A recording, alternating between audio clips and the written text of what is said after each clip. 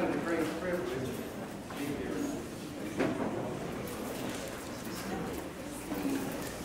You know, I was thinking, different ones have mentioned about the building, and it is a beautiful building.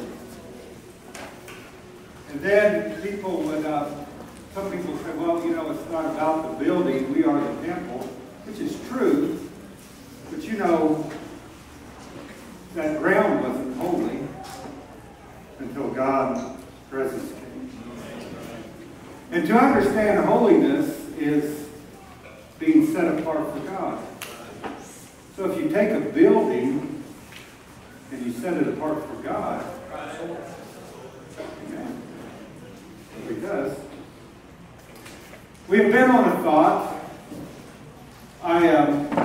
This morning, I really enjoyed the brothers' messages. Brother Shalom last night, Brother Keith this morning. You know, Brother Keith, when he was preaching, I'd look around and people were just smiling and happy, and I thought, my, that's good. But maybe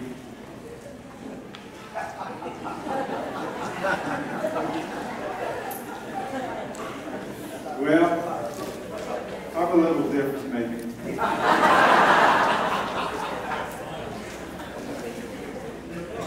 There is a scripture in Psalm 66. It says this: if I regard iniquity in my heart, the Lord will not hear me. Another translation says this: if I had cherished sin in my heart, the Lord would not have listened. And then another translation says it this way: if I had not confessed the sin in my heart, the Lord would not have listened. If we can go ahead and put up the PowerPoint. We read this the other night, and it is my prayer tonight. And maybe it will be yours too. Psalms 139, verse 23. And if you want to just stand with me, if you would like, yeah, you can all stand up.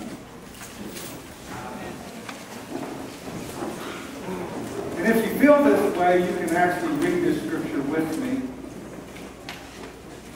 It says, search me, O God, and know my heart. Try me and know my thoughts. And see if there be any wicked way in me. And lead me in the way everlasting. That's your prayer tonight. You know, to do that, we have to acknowledge there could be something in my life that's lacking. Amen? I read this quote, I really liked it. It says, a self-righteous heart hears a sermon and thinks, I hope they heard that. A humble heart hears a sermon and pleads, Lord, change me. I pray that's what we can all do tonight. That when we listen to these things, I can tell you I'm not coming with something's troubling me or that I've seen something. That what I've seen is people worshiping God and in love with Him. But it's upon my heart. And I hope as you listen tonight, you let God speak to you. If it doesn't apply to you, thank God. But if it does, don't worry about your brother or your sister. I mean, we should be concerned about our brothers and sisters. But tonight, don't wonder if they're catching this. You know, when you get on an airplane, they tell you if you lose oxygen, the first thing you got to do is put your own mask on. Because if you don't, you probably can't help anybody else. So let's look to the Lord. Heavenly Father, Lord, we stand in thy presence, Lord. I believe I stand for people committed to walking in thy presence. I pray that you bless them, oh God, and that you would give them an ear to hear. Lord, we understand, Lord, that English isn't the primary language. But Lord, it's beyond words, Lord. It's thy spirit that will take a thought and express it to the people. So I pray, Lord, that you give me the ability, Lord, to express these things in a simple manner, and that thy people will receive of thee. I ask your blessings, and I give you thanks in the name of our Lord, our Savior, Jesus Christ. Amen. We can all be seated. We are going to continue on a message about the vision for revival. And the other night, we started going through points and really asking ourselves, is this something that I need or something that I would desire? And we just touched 3, and we'll try to get 4 tonight. But number 1 was a closer walk with him. Number 2 was a call to repentance. And number 3 was a deeper prayer life. There are some words we have to understand to really understand what I'm looking at tonight. The words are righteousness and sanctification and holiness. And what we have to understand is that there are really 2 kinds of every one of these words.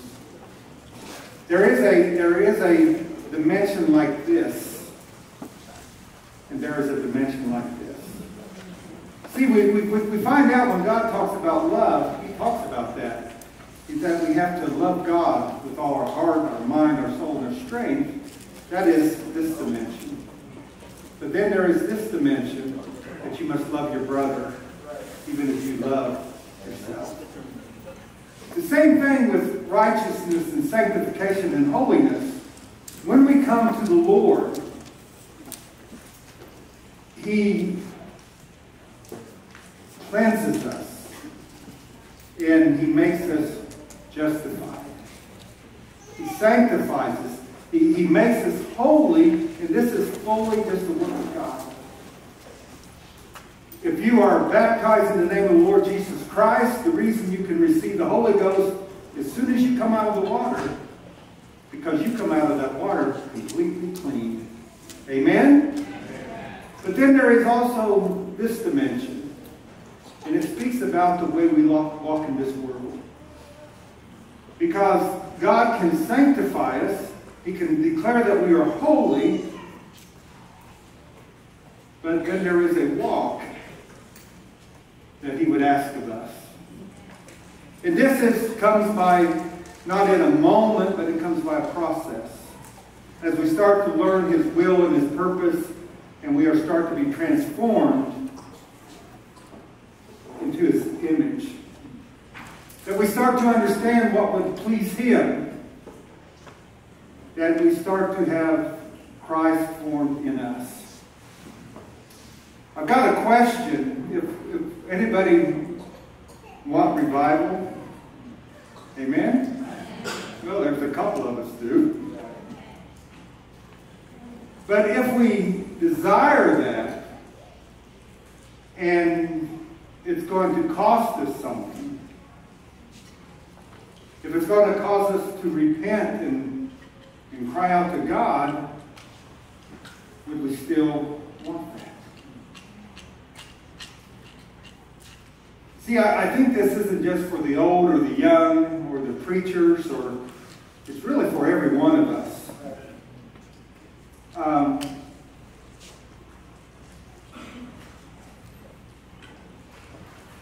And I pray that you can see what I'm looking at tonight. We go to the next slide. The 4th part, humility and true holiness. Not just an outward show, but true holiness. Charles Spurgeon said this: if we want revival, we must revive our reverence for the Word of God. At Azusa Street, I read this testimony, and it often struck my heart.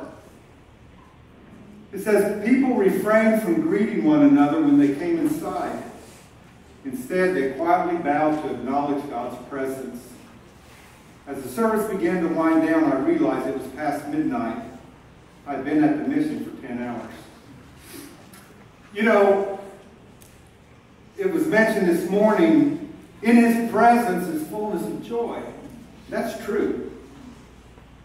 But God is more than just one-dimensional. Sometimes in His presence, and I thought about tonight, as the song service started, it was different.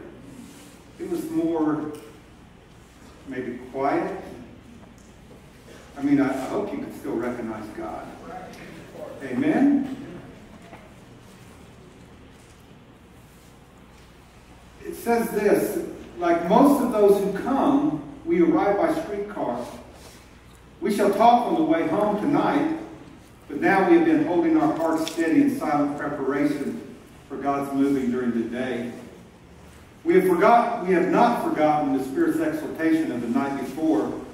Prepare yourselves in outward silence, for it favors an inward silence and promotes interior spiritual rest. See, we live in a noisy world. We are connected, where we've got phones and tablets and devices and earphones, and we've got all these things to completely saturate our minds with someone else's thoughts. And we lose the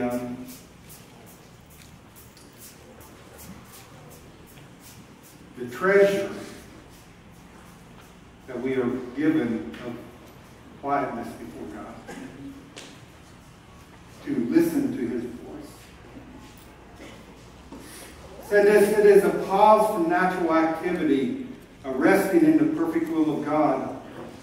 The Holy Spirit is calling the people to this interior stillness that they may have a deeper understanding of the mystery of God in Christ now being revealed, and to know the signs of the times as they go forth at His call. In Bloomington, there have been times I would ask the people, you know, let's come into service and honor God. Let's not be late. Let's come in and quiet ourselves down, that when the service begins, we will be ready.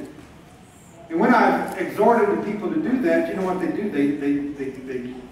Some people, I've heard this, Brother Tim, you're trying to put in church order. That's not what I'm doing.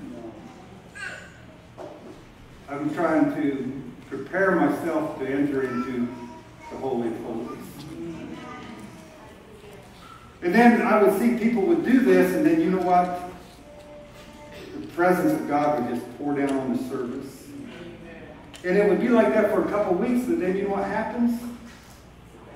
They go back to sitting in the fellowship hall drinking coffee and running in at the last minute. Because we have a hard time breaking old habits.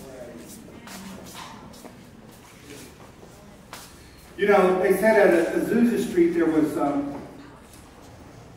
no worry about things getting out of control, because God was in control. He brought about an order, a sense of His holiness. Now, He used men. They said sometimes William Seymour would be on the floor above where they were having the services, and if somebody got a little out of line, they would hear, because up there he could sense that something had entered in that was not the Spirit of God. See, we can trust God. And what they recognized at Azusa Street is God can use anyone. Young and old. There were young people that saw tremendous miracles. You know, it wasn't that you had to have the pastor lay his hands on you. sister would lay her hands on a blind person and their eyes would be open. And Brother Strong, I believe that's what God wants to do again. Brother Keith was talking about that. He wants to use everyone. Right.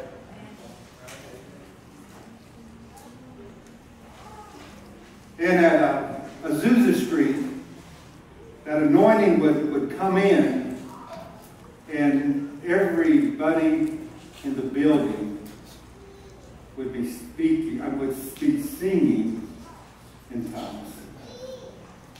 I have enjoyed the worship and the singing, but I think this, Lord, I would like to experience that.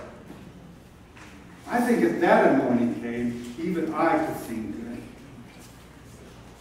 You know, it would be, when I hear it, I think, Lord, I want that. I remember I was up in Canada, and they had a worship service, Brother Conley's church. And it was amazing. And I walked out, and Brother Conley said, he was almost there. I said, what? He said, there is a place that you enter in that's beyond what you usually come into. And I thought, oh my, if this was this glorious, what is it like to take that next step into that realm where we are completely lost in the Shekinah glory of God as He engulfs His people? It says this, revival awakens in our hearts an increased awareness of the presence of God, a new love for God, a new hatred for sin, and a hunger for His Word. Amen? It's not just the emotion and the excitement and the miracles and things. It is His Word, because that's Him. And to know Him, I want to know what He says. I love Brother Stroman's testimony, and many of you heard this. When him and Grace were young, they were at a Bible college. And the Lord started to move. And his testimony was, you know what?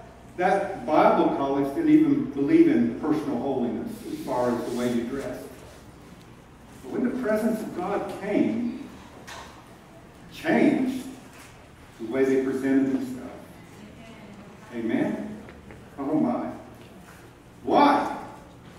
Because He's a holy God. I remember this. In 1988, I moved closer down to Jeffersonville, and I could start to go to Faith Assembly every Thursday night. I did that for about 14, 15 years. And I used to remember this. Brother Jackson, he didn't preach on Thursday night, but when you got close to the convention, Brother Jackson would take a Thursday night, and you know what he'd do? Young people, we're going to have a lot of visitors. Would you wash your face? Would you put on decent clothes? You're representing something. But about 1994, the anointing came in, and Brother Jackson didn't have to give that message. Because the young people recognized we want to present ourselves in a way that will honor God. Amen. I believe He's still able to do that. We had a service in Bloomington, and there was some visitors from another church, and this good brother, godly man, has been walking with God many years, living a close life. And he said, as you preached, it was like an arrow struck my heart. He says, I saw the holiness of God. And then he said, I was so ashamed of myself, I could not even lift my head. And people can ask this question why would God do that? Some would say maybe that's not God. Maybe that's the adversary trying to make me feel bad. The accuser of the brethren. And we can ask the question, well, why would I feel ashamed when I'm covered by the blood? Amen? Because if we're covered by the blood, then all our sins and transgressions are under the blood. But I thought about that. There's reasons that God would allow this. And I will say this. If you experience that, count yourself fortunate. Number one, it is to deepen our awareness of the holiness of God. This is what it says in Acts 7:32. Then Moses trembled and durst not behold. Brother Strowman said, I want to be like Moses. Moses was a great man. But to come into the presence of God, oh my. He was a vessel that God was going to use. It is to purge out of us all self-righteousness. See, God, that stinks in His sight. When we start to believe that, you know what, I think this, we can declare we are the bride of Christ. We are overcomers. But when we boast in ourselves, the reality of it is, I am but dust and ashes. Listen to Daniel chapter 10 and verse 8. I'll tell you, Daniel was a godly man. No one quite like him in that hour. We talk about Shadrach, Meshach, and Abednego. Those was good men. I think Daniel. And this is what he says. Therefore, Daniel 10:8, I was left alone and saw this great vision, and there remained no strength in me. For my comeliness was turning me into corruption, and I retained no strength. Amen. The beauty, the strength, he was exalted in the kingdom. But when he came into that presence, he said, all my beauty seemed as corruption. And I want to ask you this. Anybody want to experience that? It doesn't sound pleasant. Amen. I think it will transform a man's life. It is to bring humility into our life. It changes the way we look at our brothers and sisters. It changes the way we look at the world. I told a couple of these stories on Sunday, I think it was, last week. Brother Branham, he went into a cafe one time and he looked over and he saw this woman and a couple of men and they're drinking and they're carrying on and stuff. And Brother Branham said, Lord, I don't know why you don't just destroy those people. And then he sees a vision. He sees the earth and he sees a circle of blood around it. And God says, if it wasn't for that, I would have to destroy you. See, sometimes we forget that. Amen? I told this, the brother that baptized me, he told this story. He went to a gospel sing. And he said he's sitting there and he said this woman come walking in and he says, oh, she was dressed terrible. Clothes weren't decent. She had makeup all over her face. And he said, I leaned back in my chair and he said, I thought, Lord, they ought not to even allow people like that in this building. He said then the guy leading the psalm service said, we're going to have an altar call. Does anybody need Jesus? And he said that woman ran to the altar, tears pouring down her face. And he said, as I leaned back in my chair, I thought, Lord, they ought not to not to allow people like me in here. Hey, sometimes we need that, we forget. I had an experience a few months ago.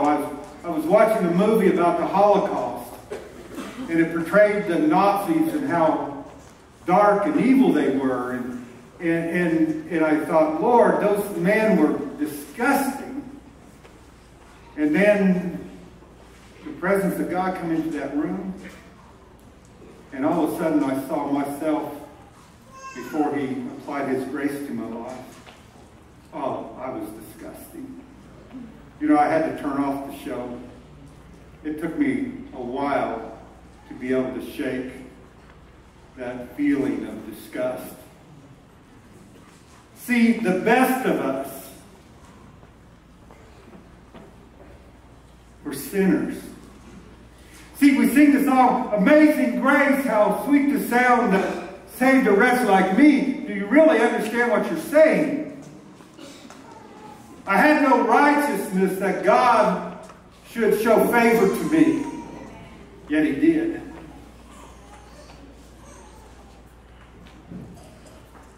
See, it made me thankful to realize that I was so wretched.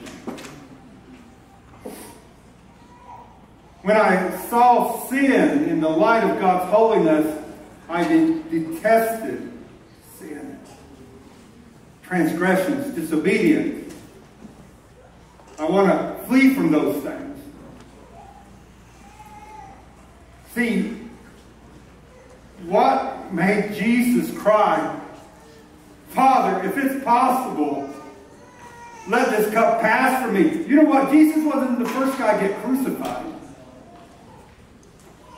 That wasn't it.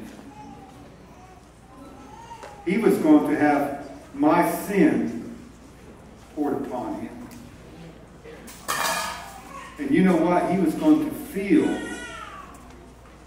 the consequences of sin. Separation from God. No wonder He cried out, my God, why hast thou forsaken me? Because when He became sin for us, God pulled back His presence.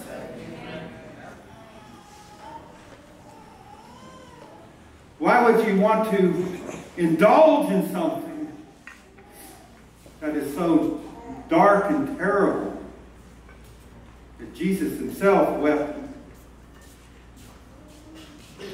terribly, thinking what would it be like to find myself in that position? If we go to the next slide, I was sent a video. I never did watch the video, but the title caught my attention. And it said this, how did we turn worship into singing? See, if I would ask you what is worship, and many, our minds would go to a song service.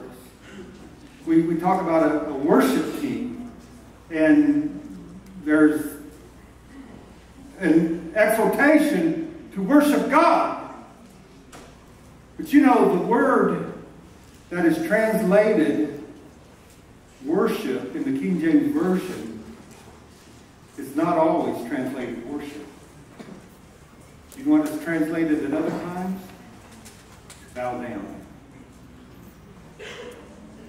It is to submit yourself unto someone greater.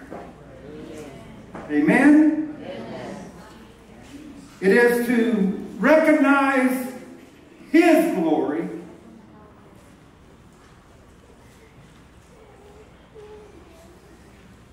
I thought this week, the statement was made, let everything that hath breath praise the Lord. And that is absolutely the truth. Everything that is alive can give thanks to God. Amen? Because He is the source of all life, all good things come from Him. But then I thought this. Not everyone can worship. Because it's more than a song. It is a life submitted to God. Amen? You understand what I'm saying? It is worship. The music can be an expression. And a lot of people can sing. But if your life is not submitted to God, will He accept it? If we go to the next slide, He told the woman at the well, you know, she had a revelation. Messiah's coming. But He said she worshiped, you know not what. I read this. It says, true worship will always be a mark of a genuine revival. If there is a revival, there is going to be worship, and there's going to be singing and rejoicing and bowing down. But there'll be lives brought in subjection to Him. As the presence of the Lord is experienced by His people, worship will be the natural response of those whose hearts are set on God. Let me tell you this. It is not true worship if it is not in spirit and in truth. Because He said if we're going to worship Him, we must worship Him in spirit and in truth. In 1 Samuel chapter 15 and verse 22, and Samuel said, hath the Lord as great delight in burnt offerings and sacrifices as in obeying the voice of the Lord? Behold, to obey is better than sacrifice, and to hearken than the fat of rams. A life lived in obedience to God brings a greater honor than the most skilled musicians, the most beautiful voices. Amen? I tell you, I cannot sing well. I can sing, but not well.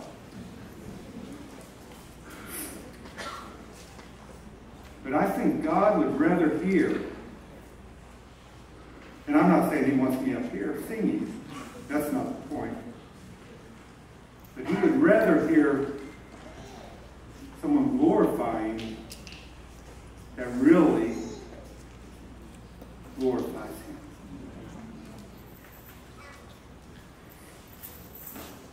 See, it is not true worship if it comes from a life lived in disobedience before God. And I'm not talking like Brother Keith said, we all make mistakes. There is a big difference between making a mistake and just living in disobedience to what you know is the truth. What God would require.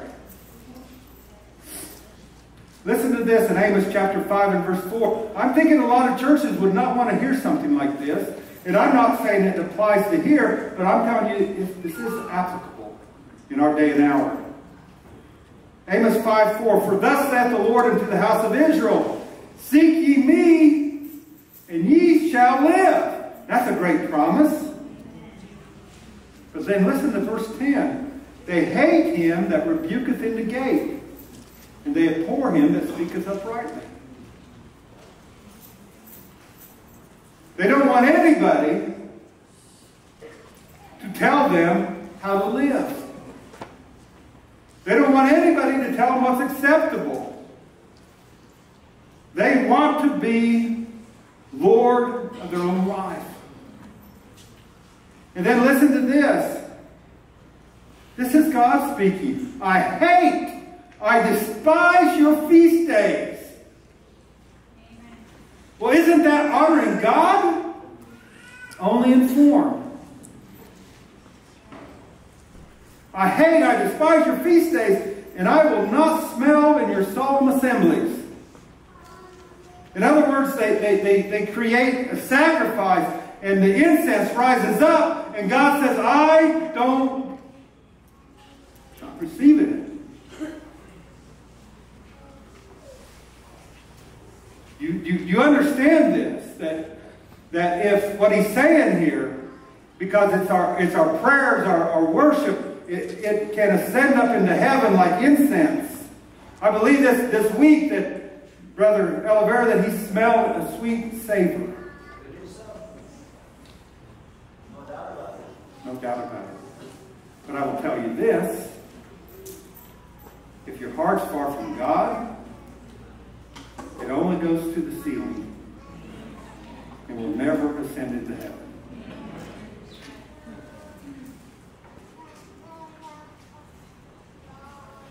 Though you offer me burnt offerings and your meat offerings, I will not accept them. Neither will I regard the peace offerings of your fat beasts. Then he says this, in verse 23, take thou away from me the noise of thy songs, for I will not hear the melody of thy viols. You know what? That's something, isn't it? What he says, the only thing I'm hearing from your music is a bunch of noise. Why? Because it is the heart that is producing these things. He said, but let judgment run down as waters and righteousness as a mighty stream. Have you offered unto me sacrifices and offerings in the wilderness 40 years of the, O house of Israel? Brother Stroman mentioned this. But you have borne the tabernacle of your Moloch and tuned your images, the stars of your God which you made to yourself. Oh my. You know what he's saying? You have a divided heart.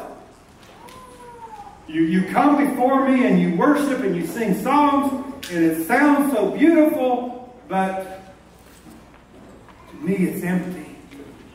Because in your back pocket is your idols. Amen?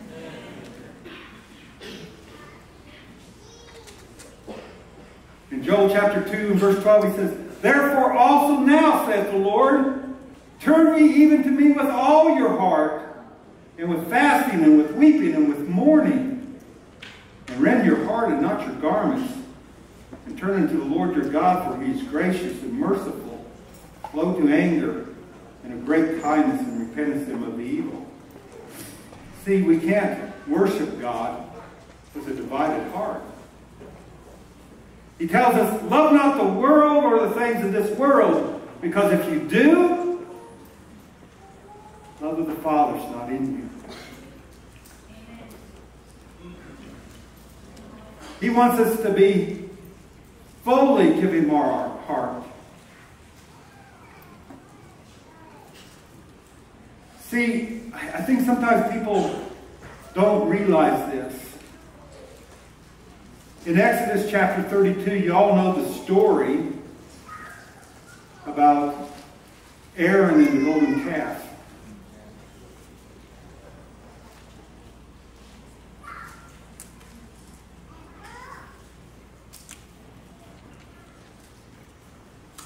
And he builds this golden calf. And he builds an altar. And he makes a proclamation, we're going to have a feast day. And in the King James Version, it says, these are your gods, these are the gods that brought you out of Egypt. But you know what? I think in the original it actually says, this is Elohim that brought you out of Egypt. See, he wasn't pointing them to the gods of Canaan or even the gods of Egypt. But he had made an image. And he said, this is Elohim. And they had a feast and they started worshiping. Hey, but God was far from it.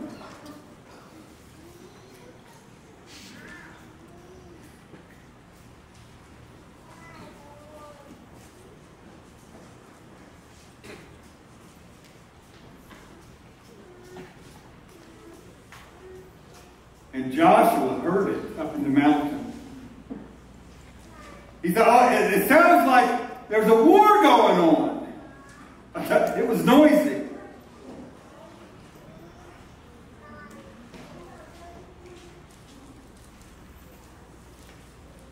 And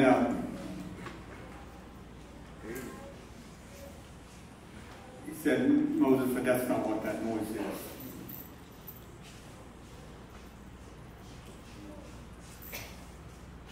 It's singing.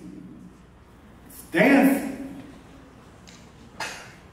Oh my, I tell you, it's good to sing. It's good to dance. If it's before the Lord. Amen. This is what he said. I hear the noise, but it's only noise. If hearts aren't yielded to me. See, there is a tremendous power in music. A power for good, a power for bad. There is an ability to excite your emotions. Like Brother Oliver said, emotions are okay if they're in tune with God, but it has the ability to excite the emotions. But where's your heart at? Let me tell you this. You ever read what it was like as they worshiped Baal? The music would come to a fever pitch. I mean, it was so loud. And some people think, well, if it's loud, then God must be in it. But you know why the drums and the cymbals, and I'm not talking against drums and cymbals, if you understand this. But you know what? It would become so loud because they would have an idol made of brass and they would kindle a fire in it. And what they would do is they would bring their babies up and lay their babies in the arms of this idol and roast them alive. You know what the music was for? The noise? To deafen the sound of the babies crying, screaming as they're sacrificed to God. And that's why some people like the noise and the excitement, because you know what? In the noise and the excitement, it drains out the burden of my sin.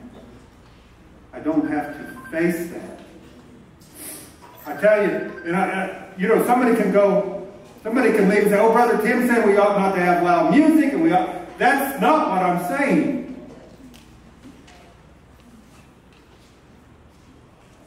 What I'm saying is our heart has to be in tune with God. Amen? If we go to the next slide. What is the purpose of revival, of move of God? It is to awaken hearts that have fallen asleep. See, it's easy to become comfortable. I was talking to Brother Keith, and he mentioned something. He said, people, they want to just sit in their comfort zone. They don't want to see God do nothing. And he said, Brother Jackson told him, he said, you know what? They have no desire to see anybody saved. They don't care. They're safe. See, the Bible says this, because iniquity shall abound, the love of many shall wax cold. Do you know what that means? This world is so dark and so cold that if we're not careful, it will have an effect upon us. Amen? See, there is a spirit of this age that we have to be alert to, because if we don't, it will overcome us. See, revival is to remind us of who we are and where we came from. See, sometimes after we've been walking with the Lord for 30 years, we just tend to forget. We tend to lose the fire and the passion, and we don't need to do that. It's good to go back and remember what it was like to feel the burden of sin. But you know what? It's glorious to remember when it was lifted. Oh man, I remember that. When I come up out of the water and I knew. I've seen people, we baptized people, and they told me afterwards, I felt so clean. Oh my. We can't forget these things. There was a sister come to church, and she had carried this burden for years and years. She had been abused as a young child. And we anointed her with oil and prayed for her. And she said it was like the burden just completely went away. I was completely delivered. And then she said, "Can you tell me where I can buy some of that hot oil at?" Oh my. The presence of God. It says this, revival, work of God by His Spirit through His Word, bringing the spiritually dead to the living faith in Christ, and renewing the inner life of Christians who have grown slack and sleepy. Amen. Anybody ever been there? Amen. Now we're talking to the older ones. Have you ever come to a point where, be honest with yourself, I've lost my passion, I've lost my drive, you know what, we just going through the motions. And you know it's not acceptable to God, but it's hard to rise up out of that. We need something that will spark that within us.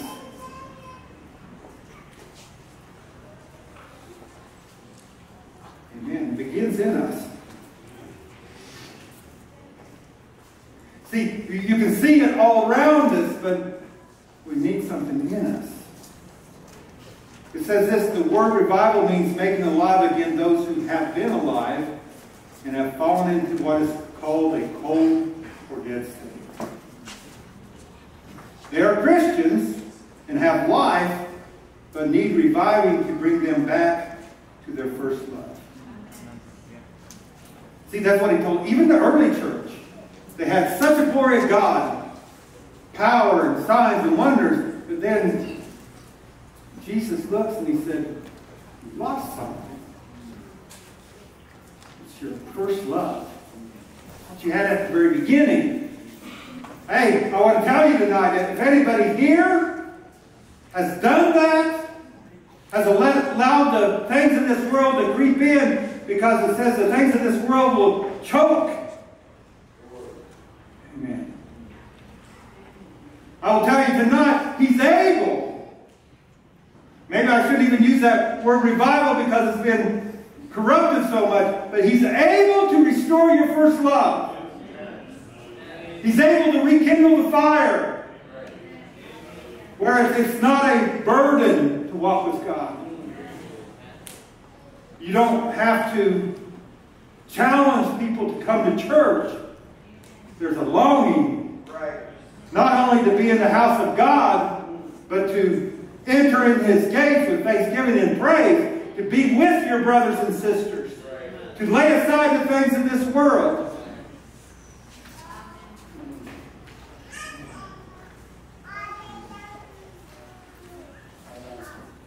When the church as a whole, its ministers and members, is not living in full, wholehearted devotion to Christ and His servant, is not walking in the joy of the Lord in separation from the world, we need to pray more than for the conversion of the unconverted, that God's peoples may be truly revived and have the life of God and the power restored to them.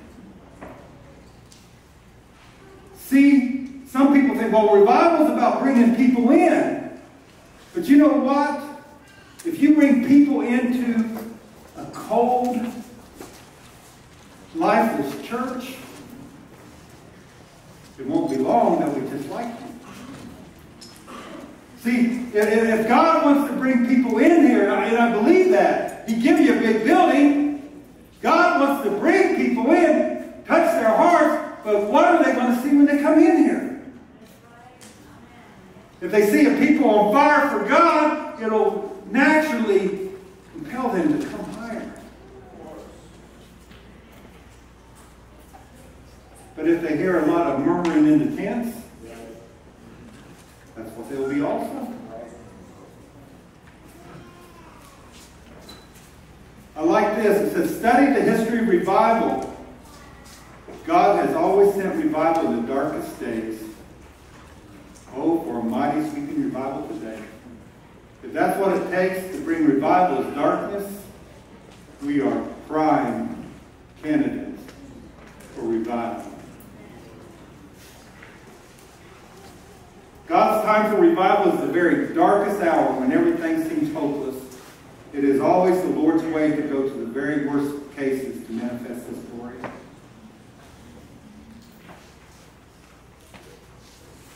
See, Brother Branham, he saw the church ages and he said, this is darker than the dark ages.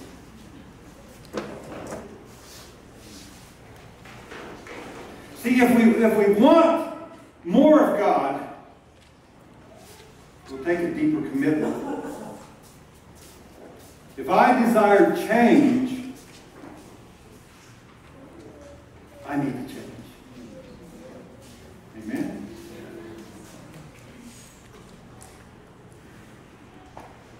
You want better messages? Saturday night, instead of watching TV, fall on your knees and pray for the pastor. Right. See, our time devoted to the things of this world is able to suck life out of us. I probably told this story before. Years ago, I got a treadmill because I thought I could maybe lose some weight, get in shape. And I got on this treadmill and I forget how long I was on the treadmill. And then I'm thirsty. And I went to the refrigerator and I'll say this, on the treadmill, it told me how many calories I burned. I thought, you burn calories, you lose weight, and I read it and I lost this many calories. I went to the refrigerator and I got out a Mountain Dew. And I spun the can around and it told me how many calories it had in it. The same amount I just burned.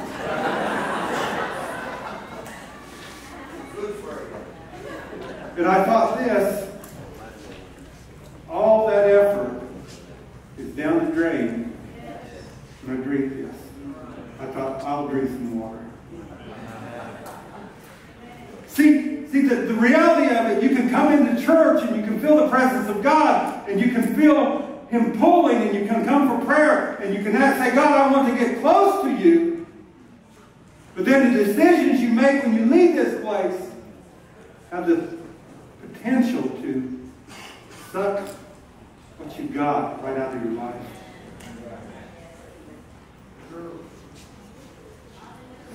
See, anybody ever have a big meal and what you want to do afterwards is take a nap?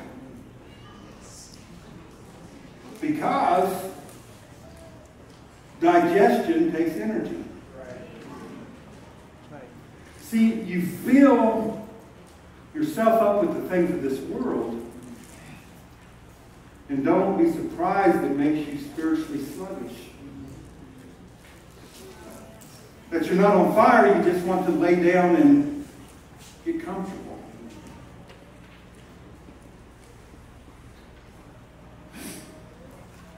It says this, a true revival means nothing less than a revolution, casting out the spirit of worldliness and selfishness, and making God and His love triumph in the heart and life. I like this. It says, contentment with earthly goods is the mark of a saint. Contentment with our spiritual state is a mark of inward blindness. Christianity has fallen to its present low state from a lack of spiritual hunger. Among the many who profess the Christian faith, scarcely 1 in 1,000 reveal any passionate thirst for God. I don't believe that's here, but that's what it's like in the world. If we go to the next slide, it is to cleanse the church from carnality,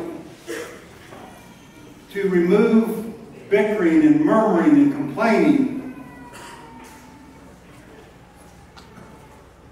I heard this one time. They asked Billy Paul Branham, what is the greatest miracle you ever seen in the life of your dad? You know what he said? And I'm thinking this, he's seen a lot of things. He said, you could not tell by the way he treated people whether they were his friend or his enemy. Oh my, that's quite a testimony. See, the Bible tells us that all the law is fulfilled in one word. Amen? Thou shalt love thy neighbor as thyself. You know, there's some churches teaching now that your neighbor's only the guy sitting next to you. Hey, it's the guy out there in the world. How are you going to treat him?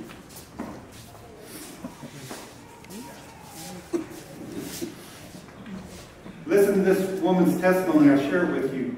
I bless and praise God that the Holy Ghost fell in dear Los Angeles.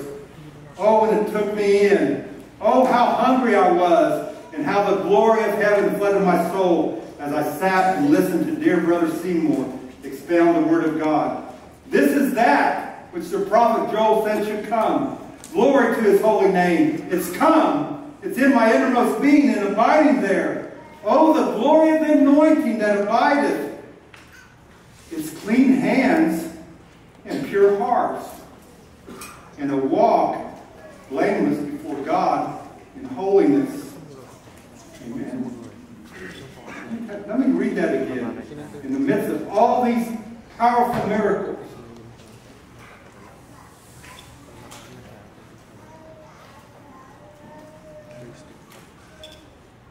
clean hands and pure hearts, and a walk blameless before God in holiness, in fear, meditating day and night in the law of God that keep this wonderful anointing. Few will pay the price to get that Joel said should come. And few will continue to pay the price to keep it. But by his grace and power, I mean to keep it if all hell should shake and conspire to make me fall or step for one moment aside. I've taken the narrow way. Oh, I love it. I mean to go through with the despised few. Oh, how I love Jesus. I've never loved him as I do now. His word never was so sweet. It's my meat and drink day and night. How can I ever praise him enough or do enough or suffer enough for what he's done for me? What a privilege to suffer a little with Jesus. This awful power and prince of the air is our worst enemy. We don't fight against flesh and blood. This is a greater fight, and with the greater fight comes far greater power.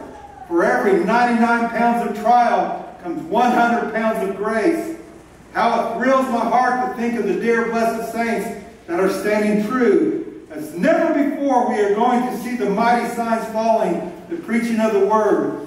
As we keep in line with this truth and in no way compromise, preach the word and let the Holy Ghost magnify Jesus. Glory, glory to his precious name. How my very soul is thrilled with the thought of what God is going to do through a clean people. Amen. That was what he said. I think, Lord, if you're going to clean us up, what will you do once we're clean? Amen. Oh my, I want that. I want that. Oh, I want to be spotless and have every thought brought into subjection. This gospel is going like wildfire. It shall sweep everywhere, everything before it, compromisers and all. The blessed Lord has let us see a little ahead to encourage our hearts while the fight is on. The blessed Jesus is so precious to me. Amid evil reports and great demands for help, He gives such assurance in my poor soul that all is well. All the calm is coming after the storm. Then it said this, I have never known the Spirit of God to work where the Lord's people were divided. Amen. When you don't love one another. If we go to the next slide.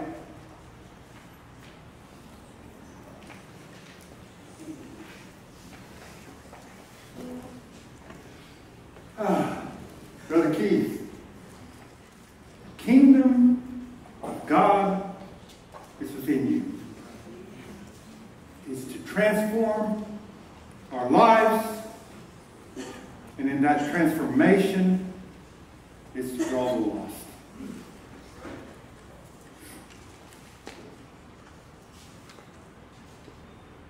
I would ask you this question. If the kingdom has come, should it not be expressed? Now, it says the kingdom cometh not with observation, but I think this, when the kingdom comes, it will be observable. I should be able to tell who's ruling your life. I think about this. Brother Keith said he's going to maybe, if it gets to this point, talk about a millennium kingdom. And it says this, they shall not hurt nor destroy in all my holy kingdom.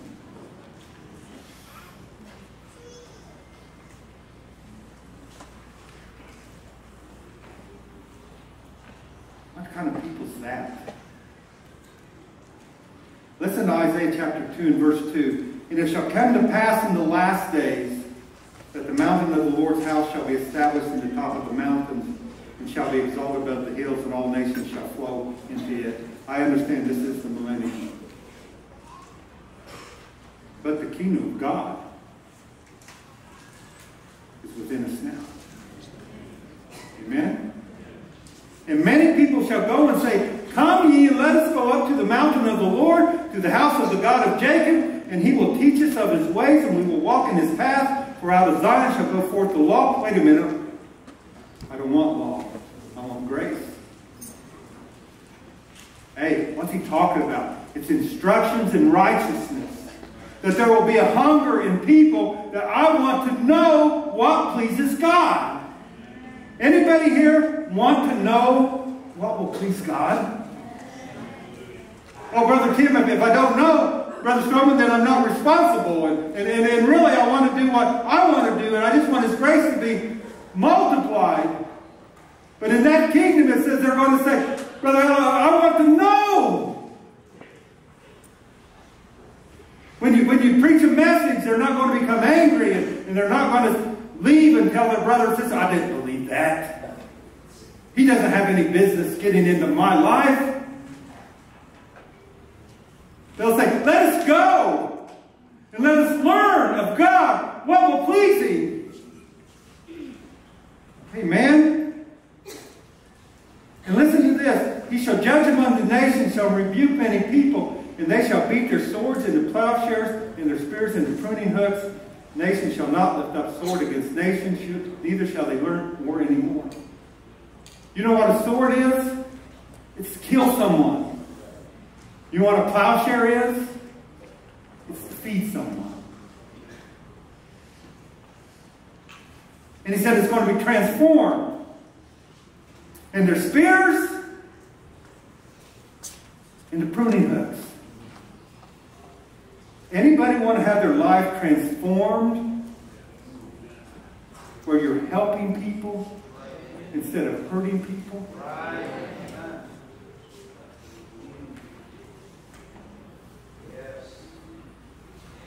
Listen to this, Psalm 64:3.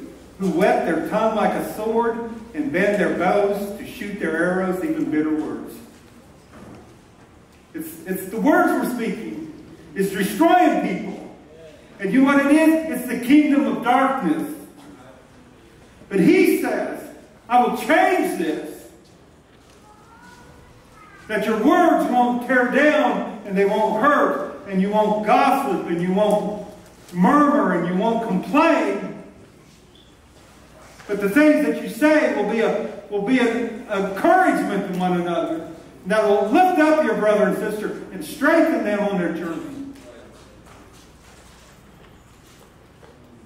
How about this? Proverbs 12:18. There is that speaketh like the piercing of a sword, but the tongue of the wise is health. Amen. Oh, we claim to be the wise virgins, but are we walking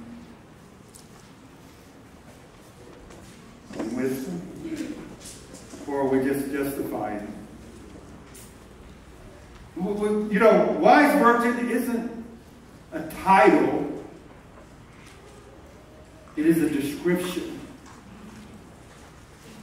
of a walk before God. See, your life is a reflection of who is upon your heart. Who's on the throne of your heart?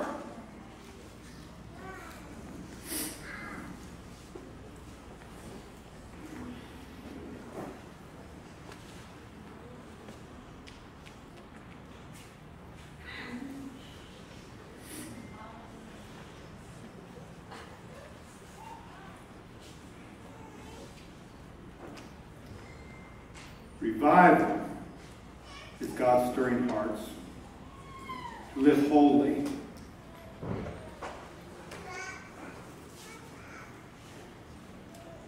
See, what this world needs more than anything is you to be a light.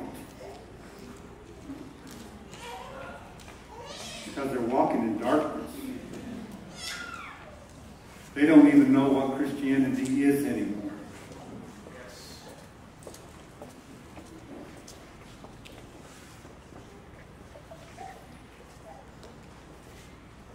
Amen.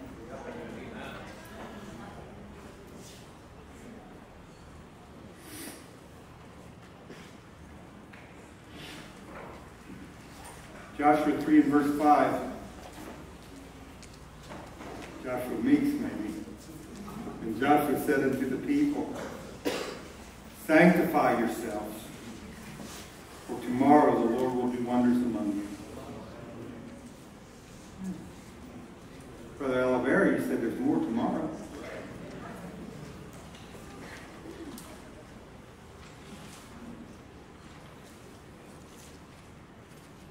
Oh my.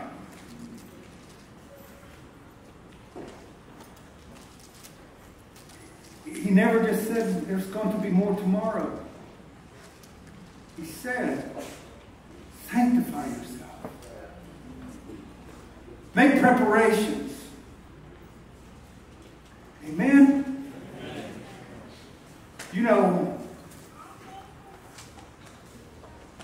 we mentioned this when we was all shouting and rejoicing. God was here. It is quiet in here right now. I think this, God is here. How precious that He would think to ask you, come up higher. Come dwell where I do. Be broken. Amen? Like the vessels of Gideon. Be broken. Be humble. Be honest. Believe that there is more for us. There's more for me than I've ever experienced before. I think about this. Brother Strowman, you have had a lot of experiences. I've listened to them and I've rejoiced. I think this. There's a reason you're still here. There's a reason many at your age have sat down in their recliner. But there's something pulling them. Not just to relive past experiences. And I think that's important. To remember Like Brother Stroman tells me sometimes, there's some things that they're just there, you could never deny them. No. There must be a reason. He's keeping me on the road. He's keeping me healthy. How healthy? Oh my. Sometimes you go with a bad leg. But healthy enough to go. No doubt the devil said, oh, this will slow him down. And I like what he said. There's nothing wrong with my voice.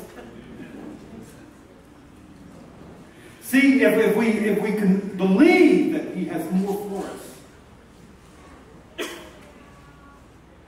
See, when you taste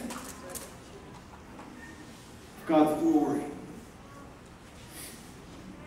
it puts a hunger within you to experience more. Yes, amen.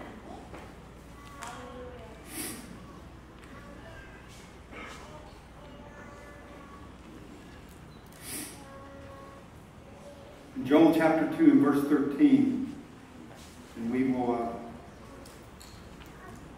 try to close this up.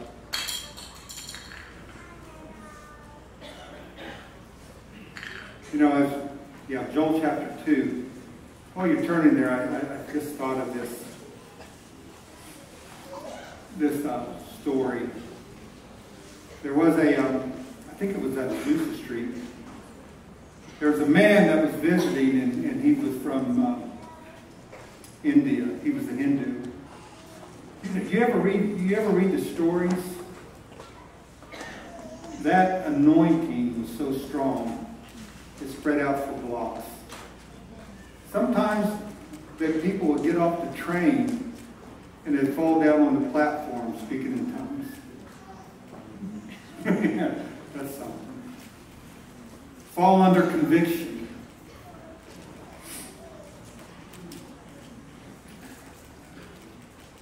You know, how far could His glory radiate from this place?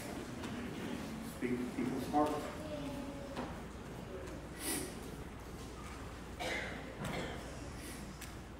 So this Hindu man, he said he didn't know how it happened, but he ended up finding himself in the Azusa Street Mission. And a little girl, just a little girl, stepped up on the bench and started speaking in tongues.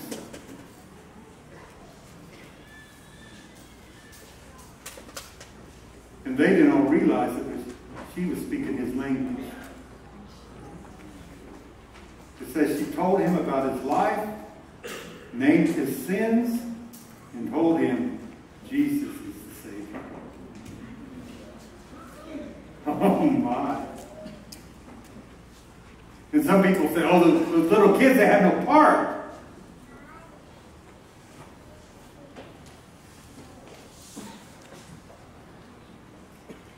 Joel chapter 2 and verse 13, and rend your heart and not your garments. You know what he's saying? I don't want an outward show. That's not what I'm looking for. It may look good to the pastor or to people in the church, but that's not what I'm looking for. I want to see your heart broken for me.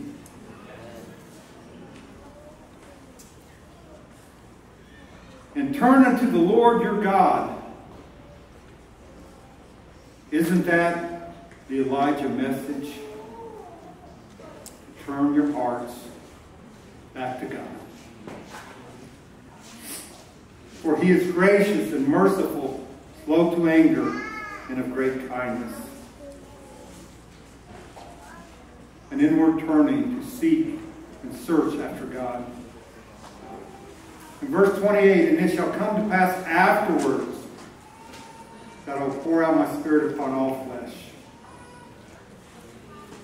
And your sons and your daughters shall prophesy. Your old man shall dream dreams. Your young man shall see visions. And also upon the servants and upon the handmaids in those days will I pour out my Spirit. You know what? Peter quoted that. This is that the prophet spoke of.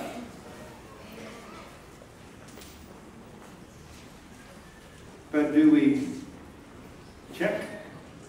That's done.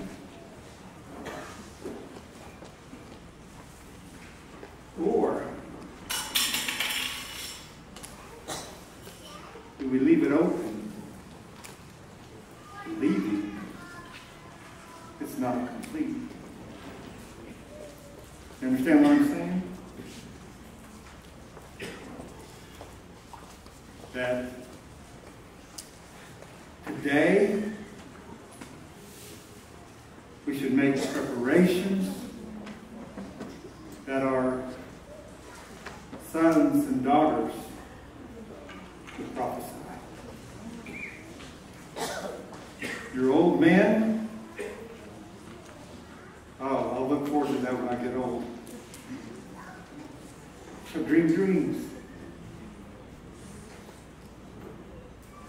Your young men, Jared, see visions. We're walking around you've never experienced before.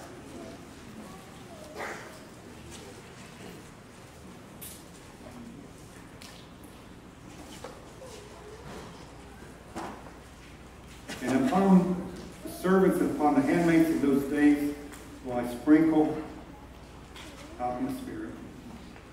Hey, that's not what it says. He said, I am going to pour out my Spirit.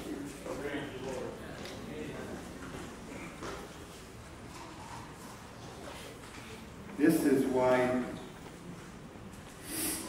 we need to be brought into the presence of God and understand our wretchedness,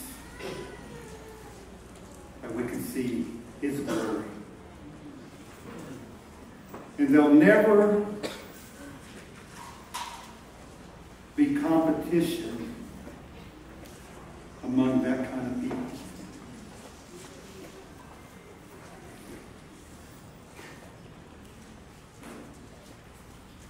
That I can rejoice when God uses you. Amen. Well, I hope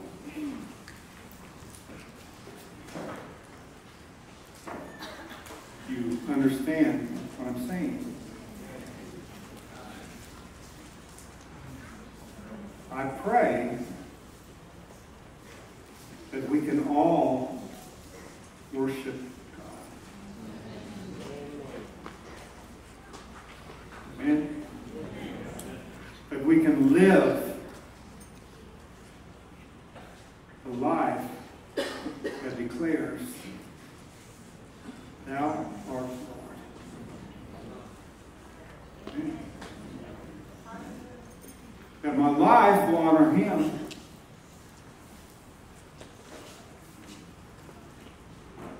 That when we begin to sing, that the music will go beyond the building, that it will send up to heaven. If you cannot worship with a divided heart, and you cannot worship in disobedience unto God, do you know what I would say? Change. Simple enough. Change. Cry out, God, have mercy on me. Amen.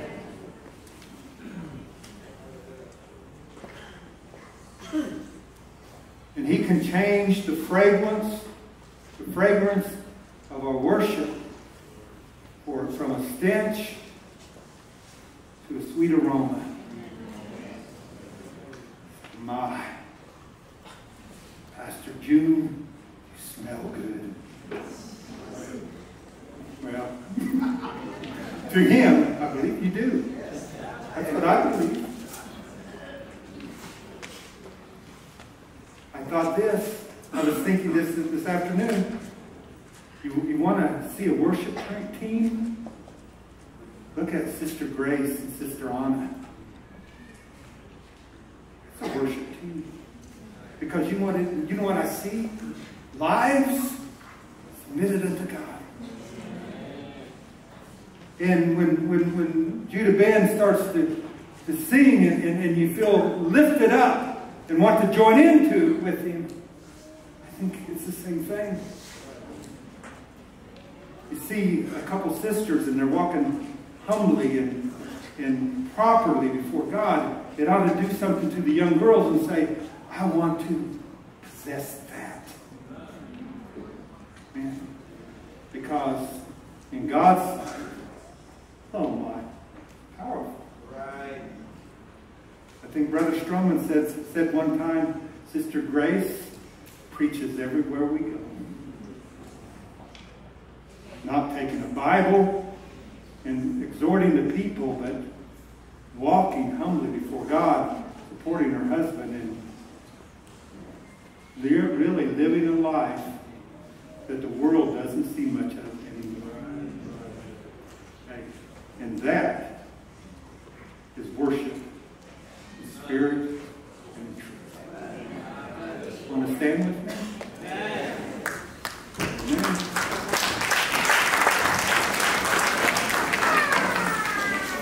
Well, we can ask it again. Is anyone, as we look to the Lord, just want to say, Lord, search me. Search me. Heavenly Father, Lord, we're thankful for your presence. We're thankful for your word, Lord, your instructions in righteousness. Lord, what a people I stand before. Lord, even as I ask the question, how do you preach revival to the people on fire? Lord, I believe that I have delivered what you have placed upon my heart. And I believe that there's value here, Lord, and how people can receive it. So bless us this night, oh God, and Lord, I look forward to what you'll do tomorrow. For thou art a fountain of living water.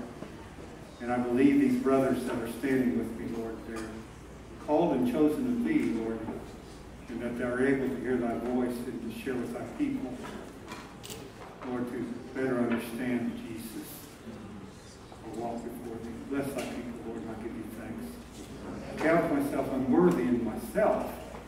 The Lord, by the blood of Jesus Christ, you have granted us access into a spiritual dimension, a heavenly realm. In Jesus Christ's name we pray, and I thank you, Lord. Thank you, Lord.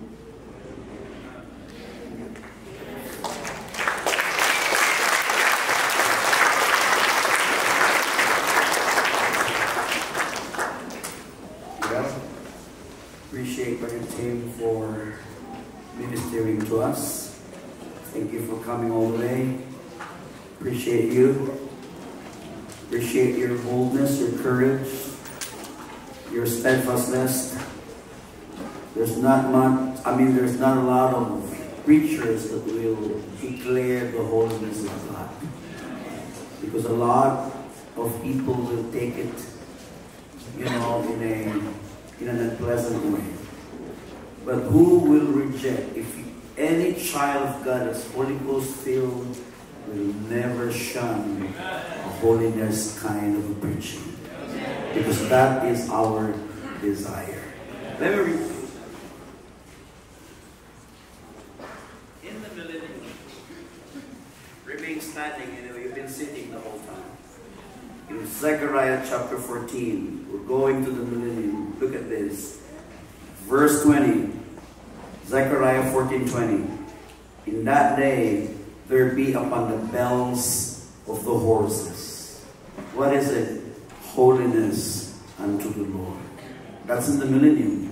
In the pots in the Lord's house shall be like the balls before the altar. I'll speak in our language now, if you bear with me. Alam niyo mga kapatid, huwag po magagalit yung mga kababaihan. Marami tayong mga sisters, hindi na namumuhay ng may kabanalan. Yung ating panlabas na anyo, mukha na tayong taga-sanlibutan. Mas ginagaya natin yung fashion ng mundo. Natatakot tayong magpresenta ng ating sarili ng maayos at modest sa harapan ng Panginoon.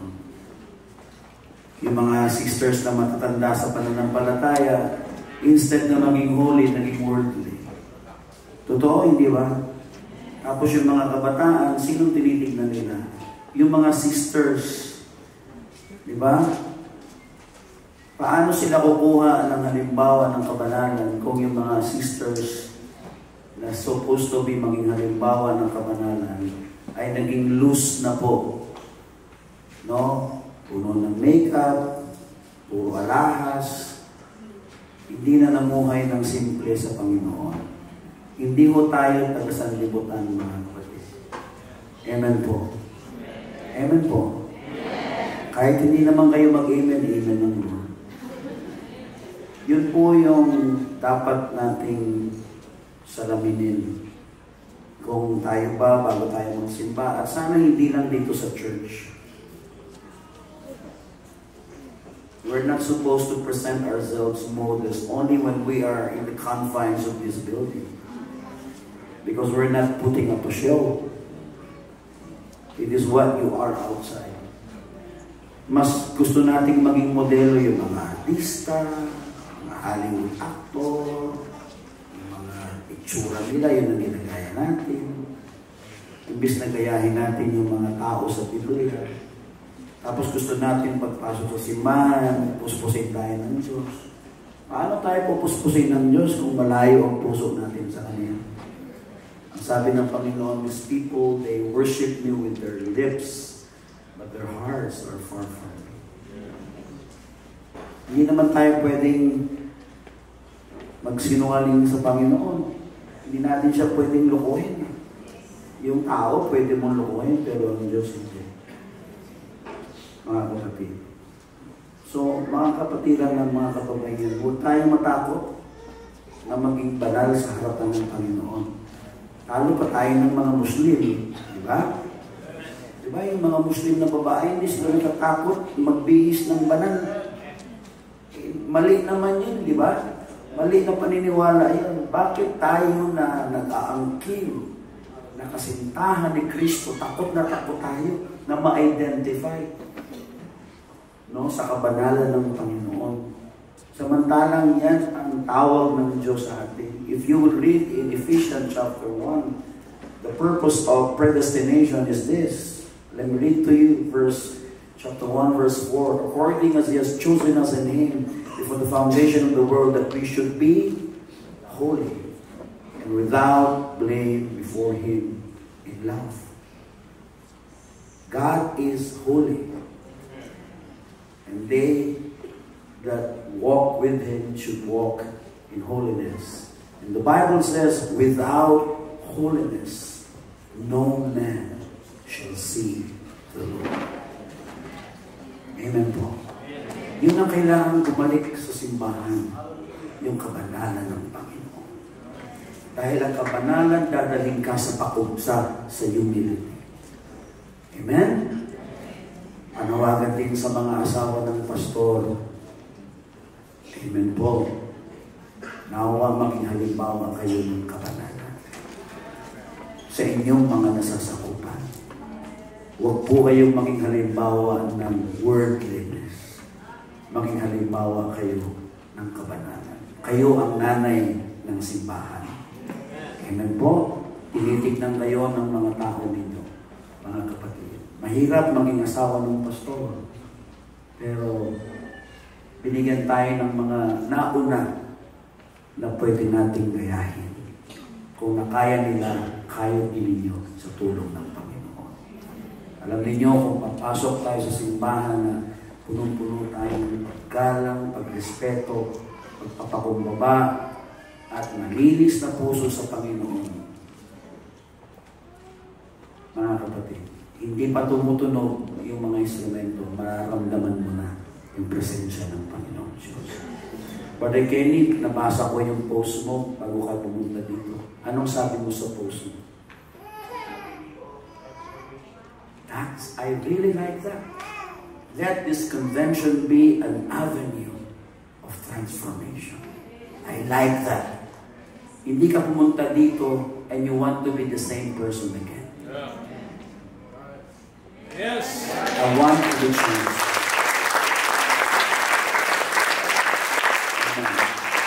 So, sino man sila dito? Si Brother Ray testified that we were talking before we fetched the weeks last week. Because of what they went through. You know what he told me? Because we haven't seen them for quite some time as well. He said, Pastor, you know, because of the sickness that have engulfed our family, my wife is sick, my son is sick, and it cost us a lot of money. It really drained even not only our wallet, but our spiritual strength as well. So who among us is not vulnerable to being in that condition? We can also lose the fire. We can get burned out. We can reach the breaking point. You want to just throw in the towel and say, I'm done. But in your heart you say, Lord, like Samson said, just once more. If there's anyone here, you think you've lost the fire, hey, let that this night pass without you being touched, truly touched by the Almighty God. I only need a pianist right now, just a pianist. I will sing, and you know, there are so many expressions of God. He can be in an earthquake, a fire, a whirlwind, but He can also be in a still, small voice. Amen. Hey, God is not against noise. It says in the book of Psalm, make a loud noise. But sometimes it's not always noise. Sometimes it's good to be quiet. Stillness. Amen. Praise the Lord, everybody. So anyone here that wants the touch of God, don't miss this opportunity.